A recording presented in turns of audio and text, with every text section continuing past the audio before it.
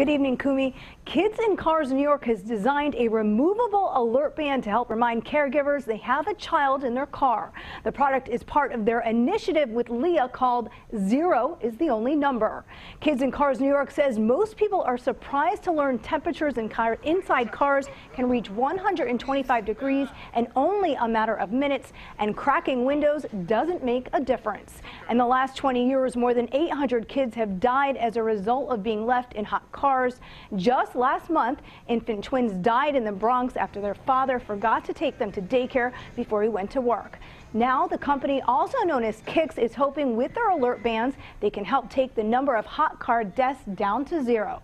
The Kicks product is designed to be removable and with the goal of being in the driver's line of sight while operating or exiting a car. The band can be attached to the steering wheel, wrist, or a bag and retails for $10. Kicks founder Cindy London McCoy says she believes these types of tragic deaths are preventable. I'm so proud that Lia Auto Group has partnered with me on this initiative, which we're calling "Zero is the Only Number."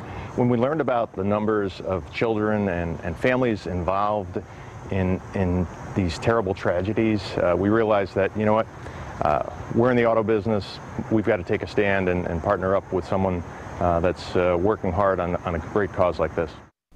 Lia will be giving away alert bands to any interested parents at all 8 of their Capital Region dealerships. You can also find out more information about Kicks on our website, WNYT.com.